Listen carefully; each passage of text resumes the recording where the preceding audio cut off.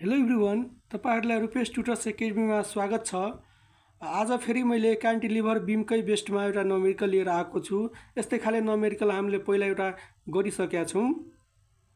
यदि मेरो भिडियो तपाईहरुलाई राम्रो लाग्छ भने कृपया लाइक, कमेन्ट र साथीसँग शेयर गरिदिनु होला।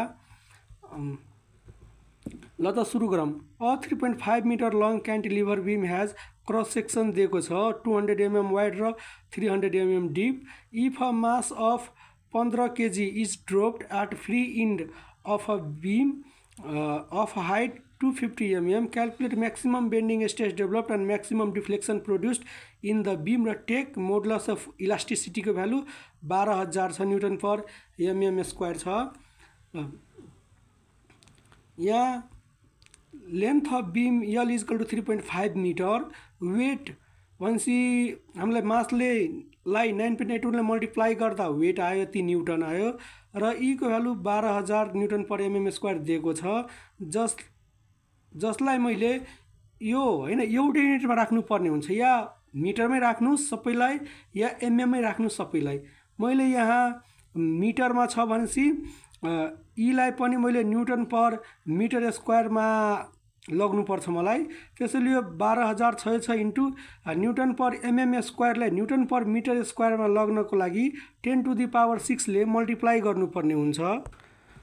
र यो मल्टिप्लाई किन गर्ने भनेपछि यहाँ हेर्नुस्, यो हामीलाई युनिट न्यूटन पर mm स्क्वायरमा छ, हामीलाई न्यूटन पर मिटर स्क्वायरमा चाहियो, न्यूटन भयो। र mm लाई हामीलाई मिटरमा लग्नु पर्यो भनेपछि हामीले 1000 ले डिवाइड गर्छौं या 10 टु द पावर -3 ले मल्टिप्लाई गर्छौं। यो पल्टेर माथि गयो भनेपछि के हुन्छ 10 टु द पावर -3 को स्क्वायर भयो, किनभने स्क्वायर छ। 10 टु द पावर -3 को स्क्वायर 10 टु द पावर -6 भयो र 10 टु द पावर -6 माथि जाँदा 10 टु द पावर 6 मा जान्छ। त्यसैले 10 टु द पावर 6 ले मल्टिप्लाई गर्नुपर्ने हुन्छ। यहाँ हामीलाई फिगर यहाँ पहिला जस्तै फिगर छ हेरिसक्नु भयो। र यहाँ यो जुन क्रस सेक्सन छ बीम को 200 mm थियो भनेसी मिटरमा लाग्दा 0.2 मिटर र 300 mm मा थियो भनेसी 0.3 मिटर। ल मोमेन्ट अफ इनर्सिया रेक्ट्याङ्गल को BDQ/12 हुन्छ र B को भ्यालु 0.2 भयो र D को भ्यालु 0.3 को स्क्वायर/12 राख्नुस्, यति आउँछ मिटर को पावरमा 4। तपाईहरुले नै एउटै युनिटमा राख्नु पर्ने हुन्छ, या मिटरमा राख्नुस् या mm मा राख्नुस्। यसलाई mm मा राखेर गर्दा पनि हुन्छ। पहिला मैले भनेकै थिए यो स्ट्याटिक डिफ्लेक्सन को फर्मुला WLQ/3EI हुन्छ in the case of cantilever beam only. यो हैन अब निकाल्न पनि सकिन्छ, तर निकालेर गर्यो भने एक पेज हामीलाई बढी लाग्छ र एक्जाममा हामीलाई टाइम नभएकोले मैले यसरी लेखेर गराउँछु। लास्टमा एउटा मैले अब गरेर देखाउने छु मैले एउटा। र हामीले स्ट्याटिक डिफ्लेक्सन आयो र हामीलाई इन्स्टेन्टेनियस डिफ्लेक्सन या म्याक्सिमम डिफ्लेक्सन निकाल्नु पर्यो भने हामीले स्ट्याटिक डिफ्लेक्सनलाई इम्प्याक्ट फ्याक्टरले मल्टिप्लाई गर्नुपर्ने हुन्छ।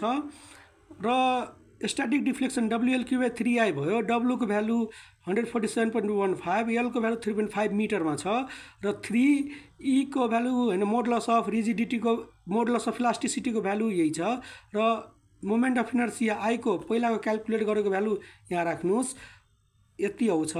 र impact factor is equal to हामीलाई थाहा छ formula 1 + √1 + 2h by static deflection 1 + 1 + √1 यो छ नि 2 इन्टु h को भ्यालु हामीले कति हाइटबाट खसाएको छौं भनेर 225 mm थियो भने 0.25 मिटरमा भयो र स्ट्याटिक डिफ्लेक्सन यही हामीले क्याल्कुलेट गरेको यहाँ राख्यौं भनेपछि इम्प्याक्ट फ्याक्टर 36.845 आयो।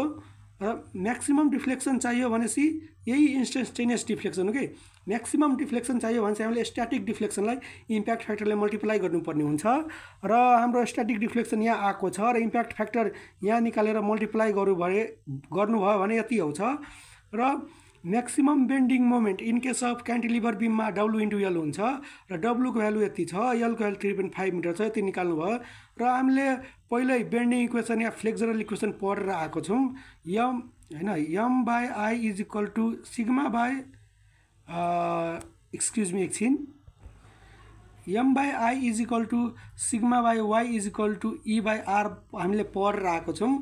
यो दुईटालाई मैले लिए अब सिग्मा हामीलाई चाहियो भनेपछि y ले क्रस मल्टिप्लाई गरे sigma static equal to m/i into y भयो र m निकालेको यो म्याक्सिमम बेन्डिङ मोमेन्ट हो त्यो भयो i मोमेन्ट अफ इनर्सिया निकालेको त्यो भयो र y भनेपछि हामीलाई न्युट्रल एक्सिस देखिको डिस्टेन्स लिनुपर्ने हुन्छ हामीलाई र यहाँ हेर्न सक्नुहुन्छ तपाईहरुले यो हाम्रो क्रस सेक्सन हो र डेप्थ हाम्रो जम्मा 0.3 छ भनेपछि न्युट्रल एक्सिसबाट डिस्टेन्स 0.3/2 आधी हुन्छ भने 0.3/2 हुन्छ र यहाँ 0.3/2 छ र स्ट्याटिक बेन्डिङ स्ट्रेस हाम्रो यति आयो र हामीले इम्प्याक्ट फ्याक्टर पहिले क्याल्कुलेट गरिसकेका छौं हामीले यहाँ र इम्प्याक्ट फ्याक्टरले हामीलाई स्ट्याटिक बेन्डिङ स्ट्रेसलाई हामीले इम्प्याक्ट फ्याक्टरले यदि मल्टिप्लाई गर्यौं भनेपछि म्याक्सिमम बेन्डिङ स्ट्रेस या इन्स्टेन्टेनियस बेन्डिङ स्ट्रेस हाम्रो आउँछ हैन। यसरी तपाईहरुले क्यान्टिलिभर बीमको केसमा क्यान्टिलिभर बीम यदि आयो भनेपछि यसरी तपाईहरुले गर्न सक्नुहुन्छ। यो पनि पोखरा युनिभर्सिटीमा सोधेकै क्वेशन थियो।